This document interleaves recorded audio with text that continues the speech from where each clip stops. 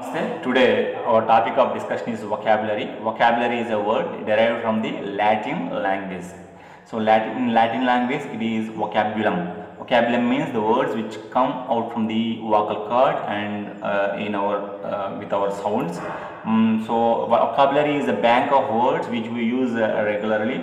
So there are about million words in English which are given in most of the standard dictionaries. Says the words needed for this different spheres of specialization. So we can convey the message a little bit without grammar. So both grammar and vocabulary both are very important for conveying message. Grammar lo chinna mistakes unna parvaledu gaani vocabulary lekapothe we cannot convey the message. So flesh skeleton ఎలా అయితే అవినాభావ సంబంధం ఉండి ఒక మనిషి షేప్ని ఇస్తాయో vocabulary and grammar ఈ రెండు కూడా కోఆర్డినేట్ అయితేనే మన లాంగ్వేజ్కి మంచి షేప్ వస్తుంది.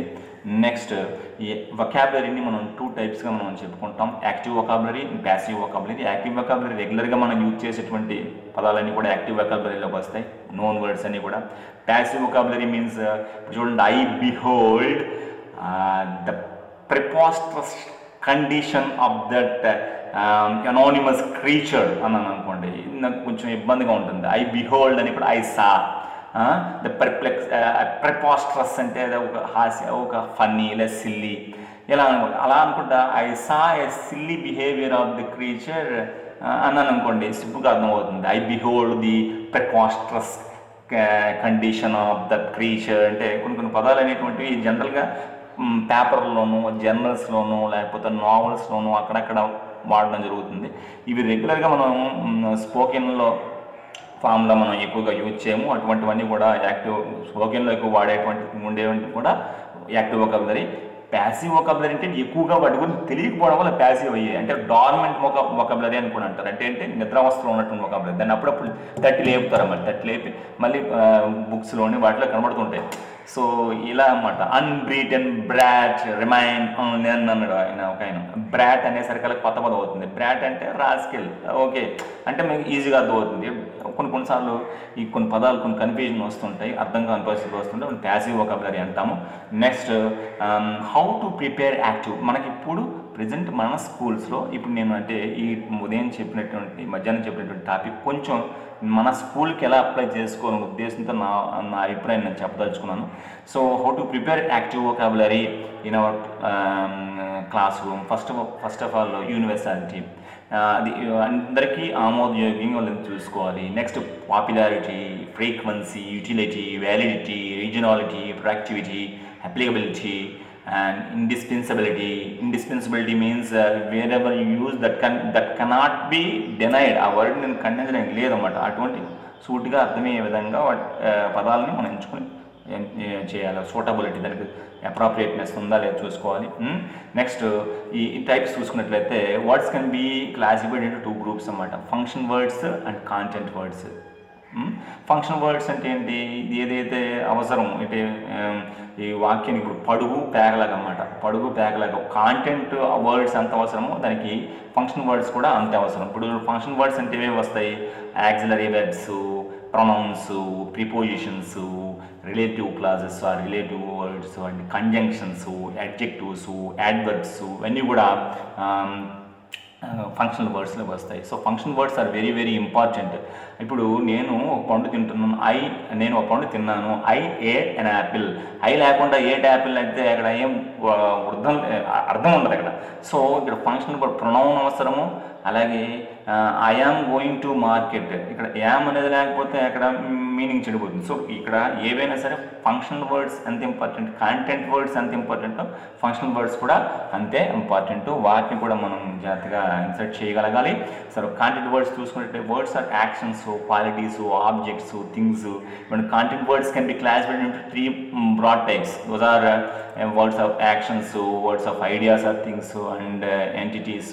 Words used to describe the qualities of things and actions. ఇవన్నీ కూడా మనం డివైడ్ చేయొచ్చు. ఒక వర్డ్ ఉందంటే దానికి ఫస్ట్ ఏంటి, షేప్ ఉండాలి, సెన్స్ ఉండాలి, సౌండ్ ఉండాలి, అప్పుడు దానికి వర్డ్ అనిపిస్తుంది. సో సరైన ప్రొనౌన్సియేషన్ ఉండాలి, దానికి ఒక షేప్, దట్ మీన్స్ స్పెల్లింగ్ అనేటువంటిది ఉండాలి, నెక్స్ట్ సెన్స్, దానికి ఒక అర్థం ఉండాలి. ఏది పడితే అది వర్డ్ అనిపించుకోదు కదా, మన తెలుగులో అదే కదా. నెక్స్ట్ చూడండి, steps to be follow to introduce new words in the class room. Showing the objects, మనం అలాగా చూస్తున్నదే, showing the objects and articles and buying procuring pictures, maps, charts and etcetera. Actions, performances can be shown, drawing of figures, sketching by illustrative use of words in easy sentences and association with other words and explaining easy language, word building games, ఇవన్నీ మనం discuss చేద్దాము. చూడండి, next prescribing A dictionary and notebook. మనం maximum పిల్లవాళ్ళకి మనం డిక్షనరీని అందుబాటులో ఉంచడానికి ప్రయత్నం చేద్దాము. అలా making groups of vocabulary selections, కొన్ని గ్రూప్స్ని డివైడ్ చేసి we can assign work to prepare some words in groups and meanings.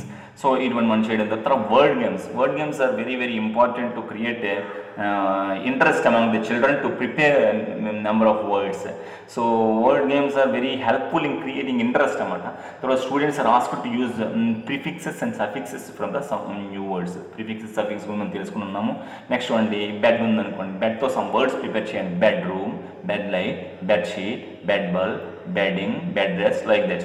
So వీటితో సఫిక్స్తో కొన్ని వర్డ్స్ తయారు చేయించవచ్చు. అలాగే tea cup, tea powder, tea spoon, tea table, tea glass, tea break, like that.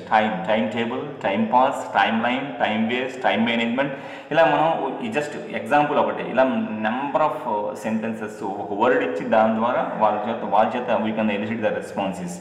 Next ఇది అవి suffix, prefixes అయిపోయి. ఇప్పుడు prefix ఇచ్చే ఒక పదం ఇచ్చి దాని నుంచి పదం రాయమని. ఇప్పుడు మనం మ్యాన్ అని ఇచ్చాం, ముందు ఏమిటి యాడ్ చేయాలి? ప్రిఫిక్స్ యాడ్ చేయాలి. Super man, spider man, gentle man, long man, ఇలా book, hand book, note book, like room ఉంది, బెడ్రూమ్, రెస్ట్ రూమ్, ఇలాంటి లిస్ట్ ఆఫ్ వర్డ్స్ మనం ఆ వర్డ్ గేమ్స్ అనేటువంటి పిల్లల్లోని అలవాటు చేయాలి. మనం ప్రయత్నం చేయించడానికి బాగుంటుందని నా ఉద్దేశం. Next building of word clusters అంటే మనం చూడండి ఎన్ని రకాలు ఉన్నాయి. ఇప్పుడు క్లస్టర్స్ అంటే ప్లే ఉందనుకోండి, ప్లే నుంచి వాటి ఫ్యామిలీస్ అనమాట. ప్లేయర్, ప్లేయబుల్, నెక్స్ట్ ఇంకా చేయొచ్చు ప్లే గ్రౌండ్ చేయొచ్చు కదా క్లస్టర్స్. అలాగే అవి ప్లే గ్రౌండ్ అనేది కాంపౌండ్ వర్డ్ అయింది అనుకోండి, కానీ కొన్ని ఫ్యామిలీ చూడండి, హెల్పింగ్, హెల్ప్ఫుల్, హెల్ప్లెస్, ఇలా number of words we can create. Word list ఉందనుకోండి, అలాగే వర్డ్ లిస్ట్లోకి వస్తే caring, careful, carefully, careless, carelessly. Next అలాగే మైండ్ మ్యాపింగ్లోకి వస్తే స్కూల్ అనే పదం మనం ఎప్పుడు చేస్తుంది, స్కూల్ అనే పదం తీసుకొని స్కూల్ అనేటువంటి ఒక కాన్సెప్ట్ ఇచ్చి దాని నుంచి number of words we can మనం వాటిని డ్రా అవుట్ చేయొచ్చు. Teacher, bench, time table, black board, class.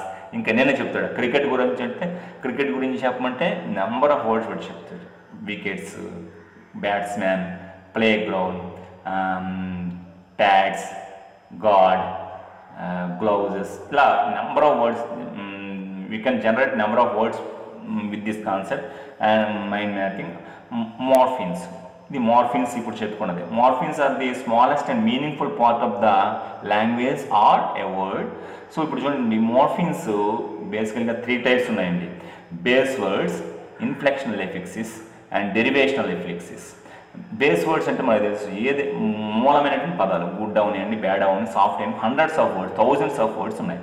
మరి ఇన్ఫ్లెక్షనల్ వర్డ్స్ అంటే ఏంటి? ప్రతి దానికి స్ట్రాంగ్ ఉందనుకోండి, స్ట్రాంగ్కి స్ట్రెంత్ అనేది నౌన్ ఫాము, స్ట్రాంగ్ అనేది యాడ్వర్బ్. అలాగే ప్లూరల్ ఫామ్స్, మరి హ్యాండ్ ఉందనుకోండి, hand plural form hands. Possessive ఉందనుకోండి, కలిగి ఉండడం అన్నమాట. పొసెసివ్ ఫామ్స్ కూడా మనం తయారు చేయొచ్చు. అలాగే tenses, reading, red. So Singh, sang, సంగ్, ఇవన్నీ కూడా ఇన్ఫ్లెక్షనల్ ఎఫిక్సిస్. అలాగే కంపారిటివ్స్, strong, stronger, strongest, beautiful, more beautiful, most beautiful, ఇవన్నీ కూడా కంపారిటివ్స్. ఇవన్నీ కూడా ఇన్ఫ్లెక్షనల్ ఎఫిక్సిస్ అంటాం. అలాగే వీటన్నీ కూడా 8 టైప్స్ ఆఫ్ ఇన్ఫ్లెక్షనల్ ఎఫిక్సిస్ మనం చెప్పుకోవచ్చు. వాటి ఒక పదం నుంచి దాని అనుసంధానంగా చాలా అనేకమైన పదాలు తయారు చేసేటువంటి విధానం అన్నమాట మోర్ఫిన్స్. అలాగే డెరివేషనల్ ఎఫిక్సిస్ అంటే సఫిక్సెస్, ప్రిఫిక్సెస్, వీటిని కూడా డెరివేషనల్ ఎఫిక్సిస్ అంటాం. ఇంత ముందు చెప్పుకున్నవన్నీ కూడా మామూలు చెప్తున్నాను. ఇప్పుడు చూడండి, హ్యాపీ, అన్హ్యాపీ, హ్యాపీనెస్, అన్హ్యాపీ, అన్ అనేటువంటి ప్రిఫిక్స్, హ్యాపీ, హ్యాపీనెస్, నెస్ అనేటువంటిది సఫిక్స్. ఇలాగా మనం అలాగే TIONతో ఎండ్ అయ్యే పదాలు, అలాగే SIONతో ఎండ్ అయ్యే పదాలు. సో వీటన్నిటిని కూడా కేటగిరైజ్ చేసుకుంటూ వాళ్ళకి చెప్పగలిగితే మ్యాక్సిమం నెంబర్ ఆఫ్ వొకాబులరీ ఇలా క్రియేట్ చేస్తూ, ఇంట్రెస్ట్ క్రియేట్ చేస్తూ మనం వాళ్ళకి చెప్పవచ్చు. సో నెక్స్ట్ నౌన్ ఫార్మ్స్ చూడండి, ERతోని, NESSతోని. చూడండి డ్యాన్స్ అనే పదం ఉంది, dancer. Paint, painter. Right, writer. ER చేస్తూ కొన్ని ఎక్స్టెన్షన్ చేసుకుంటూ వెళ్తారు పదాలు. ఒక వెర్బ్కి, టీచ్ అనే వెర్బ్కి ER చేరిస్తే ఏమైంది, టీచర్ నౌన్ అయింది. డ్యాన్స్ అనే వెర్బ్కి ER చేరిస్తే ఏమైంది, డాన్సర్ అయింది. అలాగే నెస్, గుడ్నెస్. అలాంటి బోల్డ్ వస్తాయి, గ్రేట్నెస్, అలా బోల్డ్ వస్తాయి. అలాగే man, post man, like that. Next post ఉందనుకోండి, పోస్ట్ మ్యాన్, పోస్ట్ బాక్స్. ఇలా నెంబర్ ఆఫ్ వర్డ్స్. ఎడిట్ అని ఉంది, ఎడిట్ అనే వెర్బ్ ఉంది. OR చేస్తే ఎడిటర్, కంట్రిబ్యూటర్, యాక్టర్. OR చేసుకుంటూ వెళ్ళే పదాలు. ఇలా అయితే వాళ్ళకి స్పెల్లింగ్లు కూడా చాలా ఈజీగా గుర్తుంటాయండి. మనం ఈజీగా మనం గుర్తించవచ్చు. OR కొన్నిసార్లు DOCTER అని రాస్తాడు. అలా కాకుండా మనం ORతో చివరిని OR వచ్చేటువంటి పదాలు కొన్ని కేటగిరైజ్ చేస్తూ, చివరిని ERతో వచ్చేటువంటి పదాలు కొన్ని కేటగిరైజ్ చేస్తూ మనం వాళ్ళకి చెప్పుకుంటూ పోతూ ఉంటే వాళ్ళ స్పెల్లింగ్స్ కూడా చాలా ఈజీగా జ్ఞాపకం ఉంచుకుంటారు. తర్వాత ఇలాంటివి మనం ఫాలో అవ్వాలి. లాంగ్వేజ్ గేమ్స్, ప్యాలిండ్రోమ్స్ గురించి మీకు తెలుసు. ఒక దాని అంటే ఇటు నుంచి చదివినా అటు నుంచి చదివినా ఒకేలా ఉండాలన్నమాట. ఇప్పుడు కొన్ని క్విజ్ చేస్తాను. మీ డే చెప్పాలంటే నూన్, NOON. ఇటు నుంచి చదివినా ఒకలాగా ఉంటుంది. ఓకే, హోలీ ఉమెన్, నన్. ఇలాంటి పదాలు చాలా ఉన్నాయి. మీ ప్యాలిండ్రోమ్స్ మీకు తెలిసినంతగా కూడా నాకు తెలియదు. కొన్ని ఇలా. అలాగే నాట్ స్లోపింగ్, లెవెల్. ముందు అంటే ఆల్రెడీ ప్యాలిండ్రోమ్ గురించి చెబుతూ చిన్న చిన్న క్విజ్లు, క్వశ్చన్స్ రాయిస్తుంటే వాళ్ళు కొన్ని మనం చెప్తారు నా ఉద్దేశం. సో అలాగే names of games for all ages. చూడండి ఏజ్ అని అండొచ్చేటువంటి పదాలు కొన్ని క్విజ్ రాయిద్దాం. యూజ్ ఫర్ వూండ్స్ ఏమిటి, బ్యాండేజ్. అలాగే డిస్టెన్స్ కవర్డ్, మైలేజ్.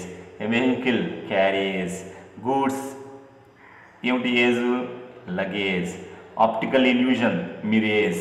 అన్నింటిలో కూడా ఏజ్ అనేటువంటి పదాలు కొన్ని ఇంట్రెస్ట్ క్రియేట్ చేసుకుంటూ వాళ్ళని సరదాగా నేర్పుతూ ఉంటే జాయ్ఫుల్ వేలో వాళ్ళు ఒకవేళ న్యూ వర్డ్స్ నేర్చుకోవడానికి అవకాశం ఉంటుంది. క్యాప్టివేట్ అంటే బానిసత్వం, బాండేజ్.